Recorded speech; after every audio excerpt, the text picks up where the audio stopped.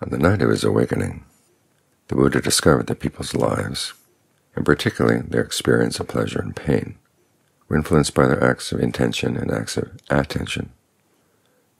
The intentions, of course, were the intentions that drove their actions. These intentions, in turn, were influenced by what they paid attention to and who they paid attention to. The what was a matter of right views and wrong views.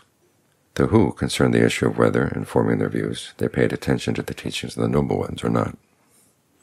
This pairing of attention and intention runs very deep throughout the whole teaching. Attention basically comes down to not only what you believe is true, but also to what you believe is important to know about, what's important to have views about. This is why the Buddha described attention as an issue of which tensions you pay attention to, which questions you put aside. A lot of questions, he said, are totally useless when it comes to putting an end to suffering.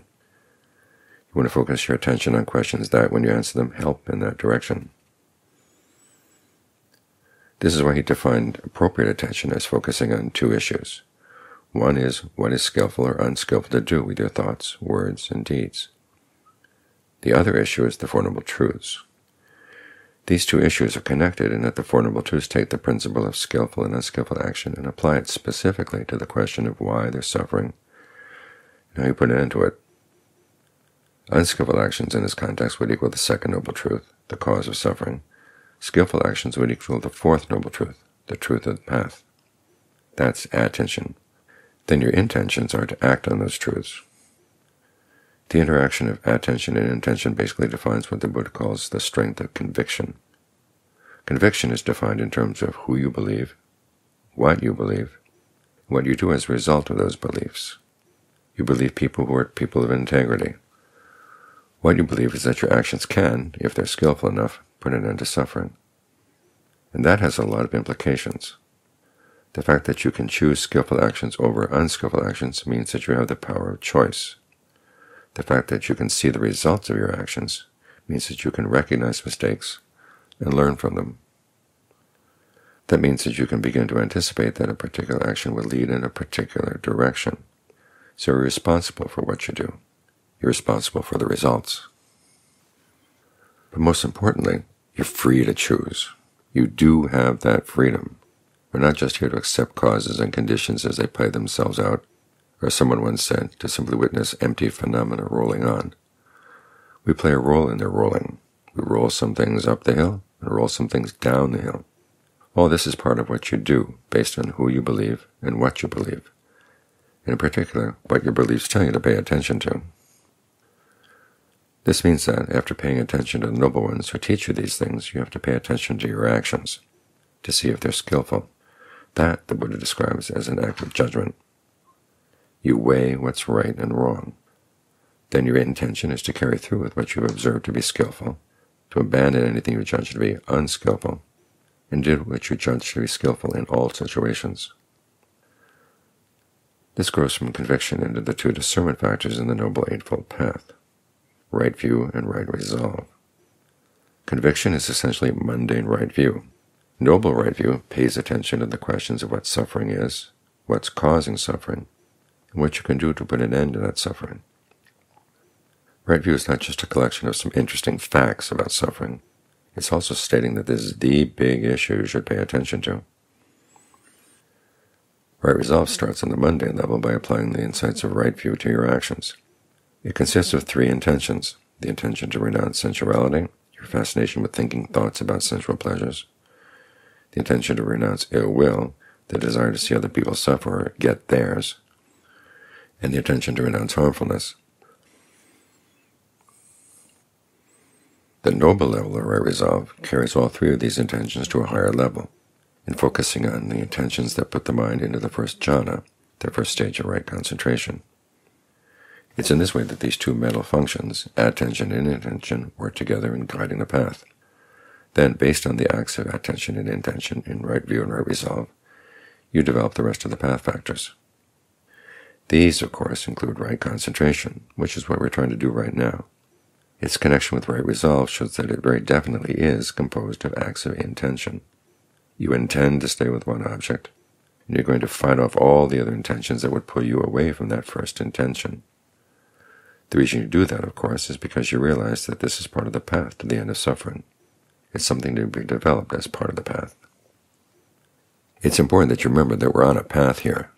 There's sometimes a temptation, when the concentration is good, to just lie down in the middle of the road. It feels good to be here. Everything is settled, balanced inside. You just want to stay.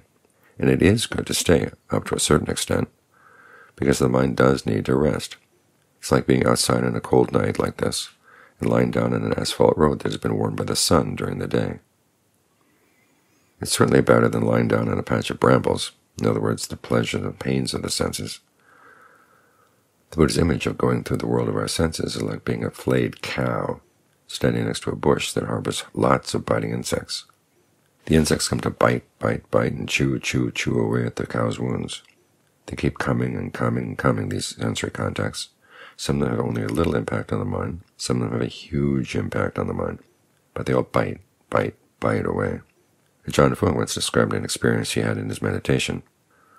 Looking back on it, I'd say that he was probably talking about his experience of stream entry. He said he came out of it and realized that as soon as you open your eyes, there's pain. As soon as you engage in the senses, there's pain. That's the meaning of the word dukkha. Some people translate that as unsatisfactoriness, but that's a very unsatisfactory translation. You don't say, I have an unsatisfactoriness in my hip. You have a pain in your hip. And it's important that you realize that in comparison to what the mind could be experiencing right now, even those pleasant experiences in terms of sights, sounds, smells, tastes, and tactile sensations are painful compared to the deathless. It's because of that third noble truth that we have the motivation to stick with the path, to keep on paying attention to the things the Buddha tells us to pay attention to, and to maintain our intention to keep developing the path. We do that as part of our work of right view and right resolve. We know that the duty with regard to the suffering and pain of clinging is to comprehend it. Our duty with regard to the cause of suffering, craving, is to abandon it. So to get to work on our duties, we start looking at the things we hold on to, the things we cling to, the things we crave, in light of the three perceptions of inconstancy, stress, and not-self. It's a choice we make. Here again there's an intention involved. As the Buddha said, fabricated things do offer their pleasures. Sights, sounds, smells, tastes, tactile sensations, and ideas. Form, feeling, perception, thought fabrications, and consciousness all have their pleasures. He doesn't deny it. But he says that if you focus on their pleasures, it just gives rise to more passion. This is because of our passion that we're getting involved in these things, craving them and clinging to them. And from his point of view, that's how we make ourselves suffer. So we take his teachings seriously. He's one of the people we pay attention to. We focus on the drawbacks of fabrications, that they are inconstant, in other words, that the pleasure they do offer is undependable. And because it's undependable, it's painful. Because it's undependable and painful, the question is it worth laying claim to as yourself when you go around engaging in I-making and my-making? Is it really worthwhile? With some things, at some stages in the path, the answer is actually yes, because we use some of the aggregates to make the path. So you hold on there. But with other things, the things that would pull you off the path, you learn to say no. I'm going to pay attention to the fact that they're inconstant, stressful, and not self, so as to induce a sense of dispassion for them. Anything that would pull you off the path, away from your precepts, away from your concentration, away from the exercise of your discernment, you've got to view in such a way as to see that it's not really worth it. Pay attention to its drawbacks. Ultimately, you get to the point where you can turn around and pay attention to the drawbacks of the path itself. You realize that although the road is nice and warm to lie down on, it's ultimately unsafe, because it, too, is composed of aggregates of form, feeling, perceptions, thought constructs, and consciousness. Someone could come along in a car and run you over. So when you've rested enough, you have to get up and move further along. The Buddha's image is that we're on a raft crossing a river. When you're still in the middle of the river, don't be too quick to let go of the raft, or you'll drown. Wait until you've gotten to the shore, then you let go. But all the way across the river, from this shore to the far shore, it's a matter of developing attention and intention. You let go of these things only when you've perfected them. You've paid attention to things that really are important to pay attention to. You've acted on skillful intentions in light of what you've seen. You keep doing this on higher and more refined levels. In this way, these two themes, attention and intention, play a role all the way throughout the path, just that they get more and more subtle as you go along. They get closer and closer to each other as you pay more careful attention to your intentions and you intend to pay attention more and more precisely to the things the Buddha said you really should pay attention to. Your focus narrows down, but not in a way that's confining. Instead, it's getting more and more to the point, the whole point of what the Buddha taught. That's why the Buddha said that the path is nourished by commitment and reflection. You commit yourself to doing it. You focus your intentions on really following the path, and then you reflect. You pay attention to what the results are, and then based on what you've seen, you try to fine-tune your intentions again and again and again.